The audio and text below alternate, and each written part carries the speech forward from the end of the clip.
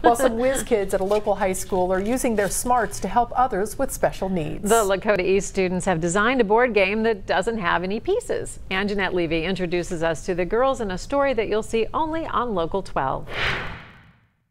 Queen, do you hear that? He's gonna win. Who's gonna win?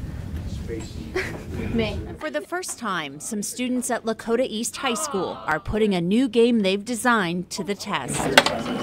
So this is our engineering capstone project, and we're making a game board for these students in our school. Seniors Grace Silverberg and Mackenzie Novean handled the technical part of the board game, engineering and computer coding. I'm adding the 0 to make the delay longer. The game is for special needs students who have limited use of their hands. Those are just simple arcade buttons from Amazon. We had to solder on the wires ourselves and cut them. Lisa, Biehle and Logan Fox did all of the artwork.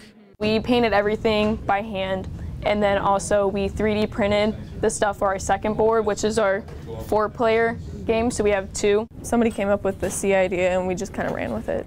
4, hit the blue one. Ooh, Austin's winning. Big number. Austin and Queen tried out the game first and gave it a passing grade. Then it was Tyler Holliday's turn. Now hit the red one there. Oh, you're in the lead. Hitting the button activates LED lights, which act as game pieces, which move the player down the board. No pieces necessary is a necessity. A lot of students that we do work with, they can't grasp things, or they can't, move it on their own, or they don't understand the concept of that. With this, they can hit a button and watch the pieces move on their own. There you go. Good job, Tyler. Working on the board game hasn't always been easy. That's how you engineer anything. You just fail many, many times and end up with a final product that we like. But today's successful test run made all of the failures worth it. It kind of felt like butterflies in my stomach, actually getting to see people play the game. Oh, look at that. Seeing how our hard work paid off.